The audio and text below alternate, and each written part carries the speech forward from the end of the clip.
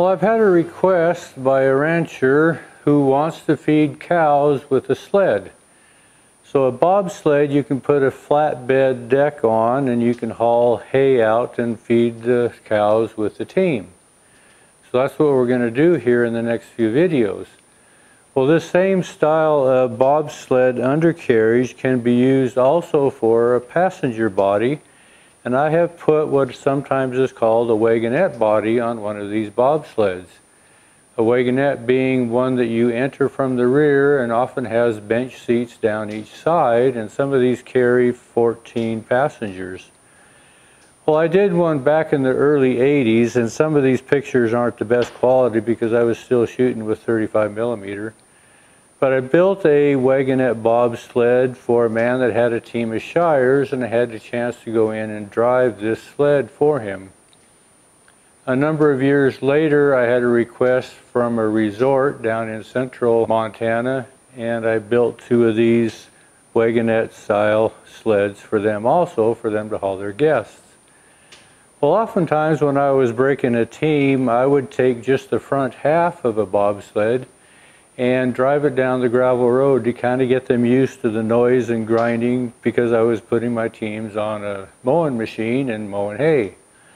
Well, I had a chance to ride, or to drive, with the Far and Away movie in the early 90s, and so this is a picture of my black and gray team as I was riding in that movie. Well, this is the style of bobsled that we're going to build, and this is going to be from scratch. So the next couple of videos are going to be the process of building these sleds. Well, over the years I've rebuilt a number of old sleds, and I've also built quite a few from scratch. So I have a set of patterns that I have become accustomed to using, and that's what I'm going to use. I'm going to use predominantly white ash, both in the runners, bunks, and bolsters for this whole bobsled undercarriage. I think it'll be pretty clear. To begin with, I'm just going to go through and make parts, and then when we have them all made, wood and metal both, we'll get into the assembly process.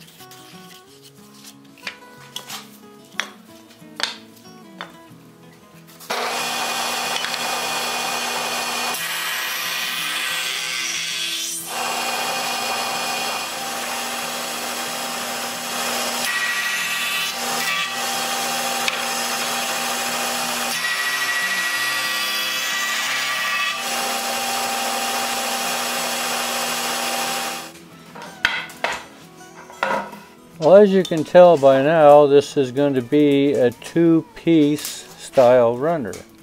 It's a very common style runner, and even though it looks like the tip might pull off, as we make progress, you'll see just where its strength comes from. There are a number of runners that are steam bent all one piece, and I do have a form that I can bend one-piece runners. Perhaps in the future I'll be able to show that process too. But this style is a very common style runner, and this is what I'm going to use for this bobsled.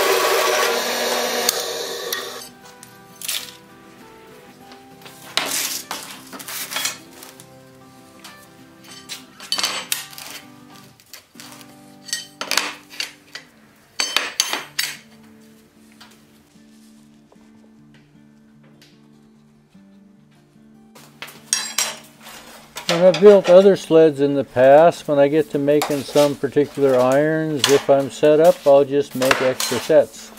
This is one that I did make an extra set of these bridge irons, but I'm going to show you still just how they're made.